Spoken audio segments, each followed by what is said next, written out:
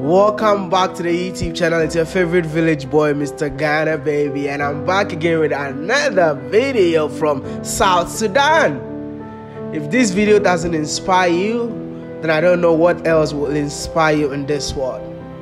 Like I said, I respect the people of this beautiful country because it's a country with the most resilient people with an unquenchable spirit to prosper despite the years of challenges. Can we all give a round of applause for the beautiful people of South Sudan?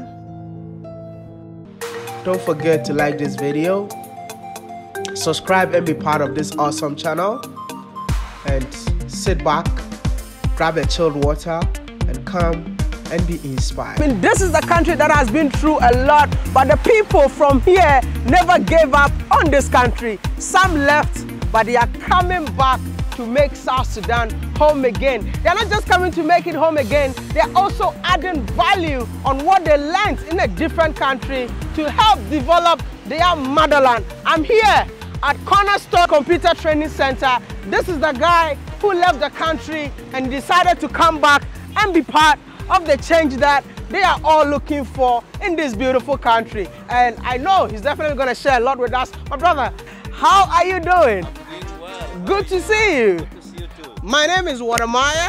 Well, I had to be a lot, really. Oh, really? Yes. From Ghana, yes. you know that? Yes, yes. Wow. Your story is inspirational. It is really... And I have to visit you. Thank I can't you. leave this country without sharing your story. Thank you, Maya. Thank They you. don't know you. What is your name and where are you from? My name is Joseph Lomoro and I'm from South Sudan. From South Sudan? Yes. Were you born in South Sudan? Yes.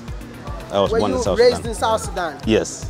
You're born and raised there? I was born in South Sudan, and then at the age of about 15 there, then I left the country. Yes. Why would you leave your own country? I left the country due to the crisis that affect the country. Wow. Yes. So that's why you left? Yes. And where did you go? I went to different countries because I don't have a passport, I don't have a visa, I don't have any paper that will identify that this gentleman is from South Sudan or from any other country. Whoa. So what I do is I have to find my way through the buses, the trucks, and all kind of means of transport. So anyway, I went to Kenya by bus. By bus? Yes. Then from Kenya on my way to Zambia, I also went by bus. Jeez. And then from Zambia to Zimbabwe, I went with a truck. There are those truck, Which kind of heavy trucks that takes goods. So I have to negotiate with the driver and tell him the truth that, my friend, I came from South Sudan and I'm desperate, I need a help. So at the end, they will help me. And then I cross all these countries illegal, without any passport, without any visa, without any. So all in total, almost 10 countries. In total, you moved from one country to another? One country to another, up to 10 countries. 10 good countries? Without a passport, without a visa, with nothing. I think Guinness Book of Record, your name should be in. The guy who traveled to 10 countries without a passport and a visa. That's incredible. So what was your final country that you went to? My final country in South Africa. Was South Africa? Yeah. Whoa. Where in South Africa? In Cape Town. Cape Town. Yes. So what were you doing in South Africa? In South Africa, it wasn't easy because reaching South Africa, first thing I became a refugee. You became a refugee I became a refugee in South Africa, and life was so hard that I don't have anybody, I don't know South Africa. I did not even complete my school, so life was so hard in South Africa. So what I do, I become even first a street kid in South Africa. There's nothing I could do. You see, I'm begging a bread or water from people in South Africa.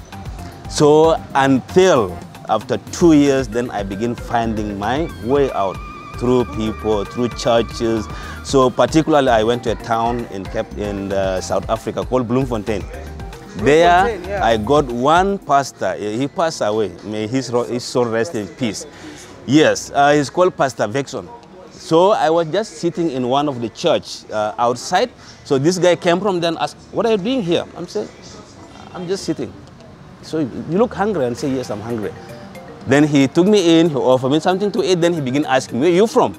Then I told him I'm from Sudan, and I began telling him my story, how I got to South Africa, and etc. Then the guy was really surprised. And that guy took me home. After taking me home, that is the beginning, the unfolding of things now. Taking me home, the first job I did in South Africa was to work in the farm. Whoa. Yes, I work in the farm, make those tomatoes, cabbages, all that, you know, and give them to the communities around. And then from there, when this pastor realized that my job is really okay, and then he handed me over to another pastor called Pastor Calderblom. Right now he's in South Africa. We are in contact actually. Then this pastor he inspired me, and I was also inspired by him. He said, Joseph, what do you want to do? I said, I want to go to school. I said, okay, I can take you to school. So, to my surprise, the guy took me to the best school in South Africa. One of the best schools in South Africa, in Cape Town, Helderberg College. So he took me there. That is when I was studying there. But what were you studying in school? IT. IT? Yes. So you stayed in South Africa for how long? I stayed there for 10 years in total, but the rest of the year I wasn't studying. It's a years of hustling, you see. But then when I got opportunity to go to school, that is when this pastor took me to a nice college, and then he rented for me apartment and everything. So I became like one of the guys there in South Africa, you see. And did you start working in South Africa after school? Yes, actually I was sponsored, because what happened is I was given a scholarship by one of the tycoon guys in South Africa. He's one of the rich men there. So, and this guy sponsored me without seeing me. He just heard about, oh, there's somebody come from Sudan, South Sudan. By then it's called Sudan. Okay. Yeah, somebody come from Sudan, and it's by the name so and so, and he's desperate need to go to school. When he heard about that, the guy began sponsoring me for 4 good years. I've never seen him, and he did not see me. So the only moment I got to see this gentleman was during the time of my graduation, because I have no family, I have nothing. So when he heard that Joseph is graduating, he came with his wife to attend my graduation. And that is someone who is rich. I could not believe that he could come to me, just like you. Imagine all the way from Ghana. How could I believe that you could even come and, you know, step your foot in this place, dust and all that. So I'm so glad and so inspired by people who surround me. Yeah. So that was what happened.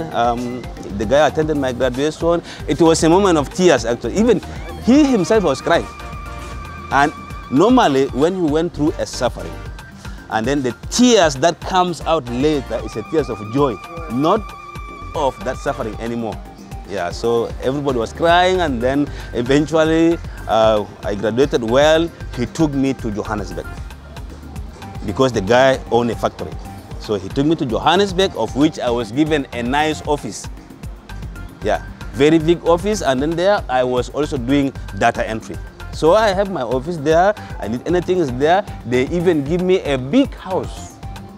They took me to the work every morning, to and from.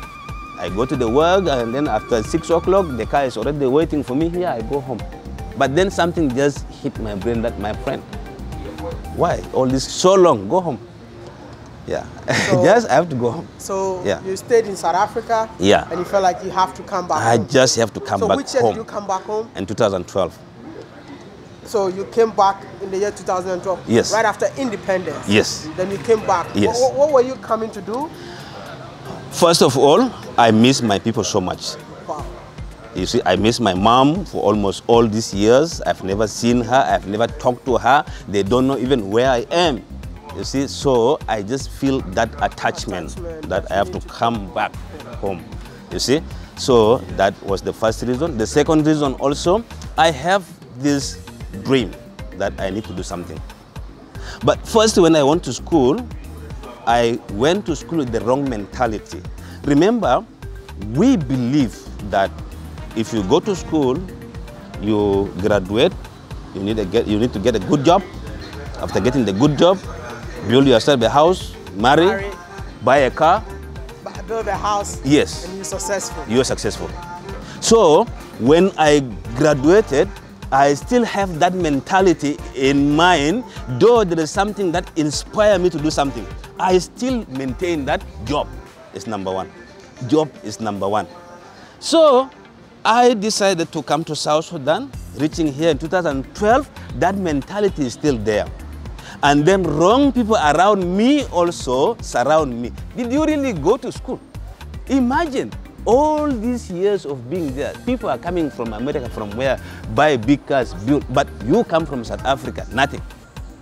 And do you really have papers? You are not getting a job. So it got me frustrated. I apply, almost 10,000 applications, no reply, no what? In this country? In this country.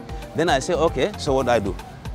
And people already begin laughing at me. Look at this. I think he did not go to school. You see, so I become like a laughing stock around. So another ideas come, why can't you go back to South Africa? After all, the office is even waiting for you there. It's just a matter of call, your ticket is ready, and you are back. And then another idea said, no, just remain. So one day, because I don't have resources, I don't have money, I just graduated. So I said, okay, one day something inspired me. I said, Joseph, you have the skill. What are you waiting for? What are you waiting for exactly? So I have one laptop that I was using at school. So that one laptop, I decided to use it for training. And then I was sleeping in the place of Zinca, what do you call it? I don't know what do you call those buildings that are structured, built with iron sheet. In Ghana, I don't know what do you call it. Yeah. So I have this kind of room nearby the roadside like this. So what happened, my idea come, no office, no table, no good chair, nothing. So, but I need to train somebody.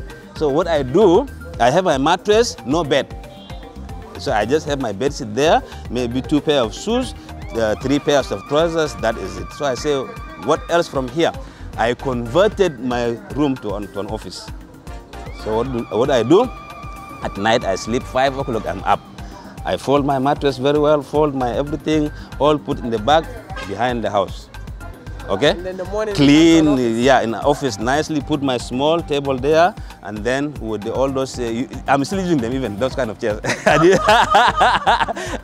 I did not want to buy a fancy one, just use the same one. You see, because it is not the chair, but it is what comes out from my mind. So I put that small chair there and everything with one computer. And then what happened, the surprise is that I put a big banner, Cornerstone Computer Training Center, one computer, and it's my personal.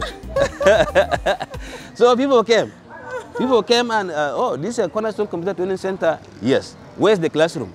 I say, are you? Yes. Are you asking for classroom or you want to be trained? I say, okay, yes, you want to be trained. Okay, how many computers do you have? I say, do you want to be trained by how many computers? With the 2 or 3 or 4? This one computer is enough for you. Yeah. So slowly I started with that. I trained one person, trained him very well. He was inspired. He brought the brother. From there, the brother brought another one. And then another one. I realized I registered almost 5 people. Then I bought another computer. There are now 2. Then I also began continuing like that. From there, I realized now people are responding. When I realized people are responding, I then decided to rent because I don't have enough money to buy now. So I could rent so that I pay on monthly basis. So you're renting? Yes, from people. Yes, yes. I rent the laptop from people so that I agree with them and pay the amount they need until I can acquire mine. How many computers do you have now in here? Right now, I have about 20 computers. 20 computers. And yeah. How many people do you train in here? In a day, I can train about 80 people. And how did you get this place? This place was not easy. This place belonged to one old woman because when I came here, and then the place was a swampy area. People don't like it. If it rains, you have to wear gumboots. You see, so people ran away from the place. So for me, I came and then I started working on it. So the owner of the house was inspired by me and everything, whatsoever amount of money she needs, I give her and everything. You see, I help her just like a son. So eventually, she decided that, Joseph, I want to sell the place. That was a pain in my heart because I have no money. I came in 2012, June. I only worked for 6 months. I gained a lot. 2013, the war broke up. And the war broke out. Yes. So now I have no way. The computer center is no longer working, and and the owner of the house brought the news, I want to sell the place. I said, now what do I do? Where do I go now from again? Another beginning. Then I decided, okay. She asked me, can you buy the place? I say, yes, yes, I can buy. You have the money to buy the place? Yeah, I don't have. I don't have. Say, yes, I can buy the place, Mama, but I don't have the money now, cash. Yeah. She said, there is somebody who want to pay this money cash in my bank account. And now you are here telling me you don't have money. So why should I give you the place? I'd rather go and give to the person who want to, what do you call it, to buy my place cash. I say, I leave it on your hand, but I've been working with you here, and it was so good. You're like my mother, and then I'm like your son. So I know I can get the money to pay this place. Yeah. But I cannot pay it all. If you can allow me to pay on installment, fine. She looked at me like this. Because that time in 2013, I did a massive, what do you call it, training. And therefore the training was not even like this. This one, 20 computers, 15 is not. There I have 50 computers. Within a space of 6 months, I got 50 computers. The economy was very good. The currency was very strong. You see, £1 is equivalent to, I don't know, 1 South Sudanese US. So it was so good. So I acquired a lot of computers and yato. You see, so by then, when she told me this thing, I began selling off this thing again. You see, I sold all the computers until again I'm left with the 4. Just to hold this place. Just to hold it, because there's no way out. If I let it go, and I realize it's a very strategic place. Yeah. If I let it go, where I'm going to begin again, there's no way out. So I sold all this thing out. I have even, that time even, between the 6 months, I bought even a car.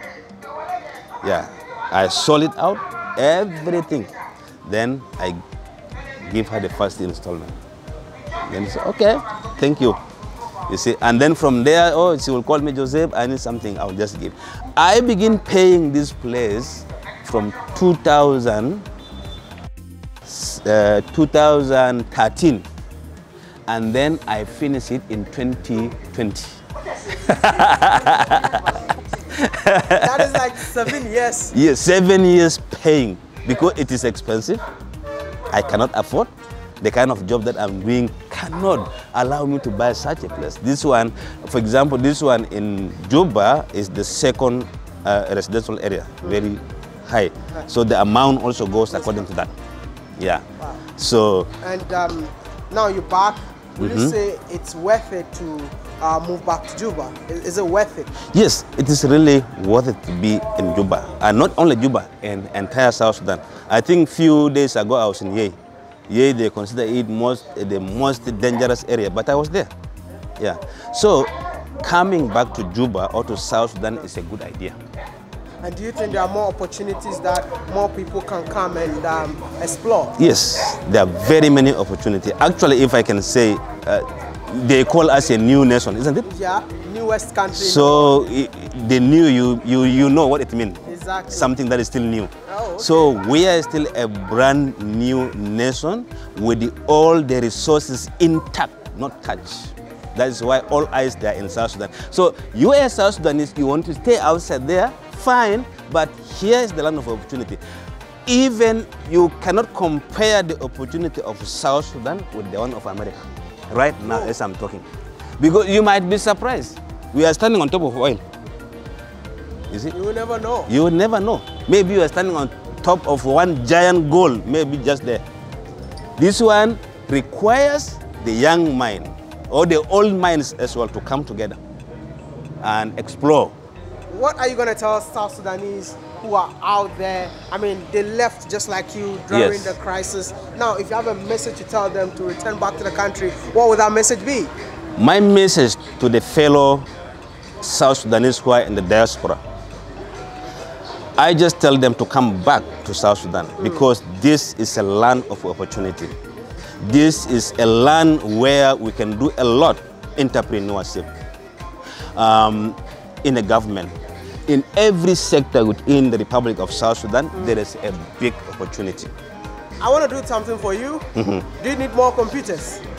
That will be so amazing. You know what? I'm going to do this for you. That will be so amazing. How many computers do you have now? I have about 20 computers. 20 computers. So we're going to give you 50 computers. I mean, wow. Wow. Each and everyone out there, I'm going to leave the contact in here, the phone number, everything. If you're watching this video, know that it's by force to give this guy a 50 computer, man. So like you have 20, we're gonna get you extra 30 computers. Wow, that's really amazing. No, I mean, we're gonna make it happen. This is like a whole team where we tend to support Africans, and this is what we're gonna do, because you've done something amazing. I mean, whatever that happened to you, you still came back to, who are the people that you're training in here? Wow. Who are the people you're training in here? The people I'm training here, Yeah. they're from different universities, from different colleges, or those who are just individual decided to gain the skills.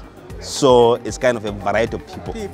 Yes. Variety of people coming here. Coming in and here. Then you train them. I train them, yes. You know what? He's adding value to the society. You know what? Do me a favor. It's a favorite village boy right here in Juba, South Sudan. Don't disappoint me. We need 30 extra computers. Even if it's a second-hand computer that you have, I need it here in Juba. So you know what? I'm going to put his number, his phone address, call him and tell him that, you have to put the address so that they'll be able to send you the computers. So. No, they're going to say, I'm not joking, okay? Thank you. I'm not joking. We're going to make it possible. I'm already inspired even before you came here. Yo, if you have the chance to change one thing in Africa, what will it be? One thing to change? In Africa? The only one thing that I want to change, not to allow someone to send 1,000 applications and not get a reply. So rather do your own thing. Create your own thing and become employer instead of employee. This mentality of going to school to get a job, if I have the power to change the syllabus in the entire University of Africa, I could do that. We change it so that it is not longer going to school to get a job. Let us teach them that go to school to create a job, not go to school to look for a job. So that is the only thing I need to change in Africa. Entrepreneurship is the key. Thank you so much. Thank you, Maya. Thank you.